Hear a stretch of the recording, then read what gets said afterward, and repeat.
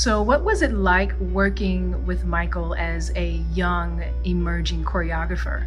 Well, when choreographers come in, usually it's easy to get tense and have a bunch of thoughts going through your head, but knowing that he was young and emerging, he really added a comfort to the room, which made it really easy to receive the movement and take it to a different kind of place in a different kind of way.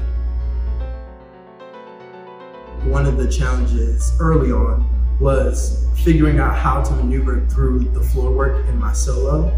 And when working with My'Kal, I quickly learned that the only way for me to get through it was to actually use the ground to assist me, gliding through it.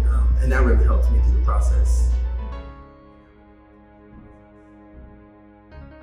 With this trio, the challenging part for me was learning my partner's weight, when to share, when to receive, and how to breathe together through the trio. And us learning to breathe together as well also helped with this process. Yeah, breathing together was really important because when one person's off, then it can kind of throw everything off, but just making sure that we're all kind of on the same page in the movement really was helpful.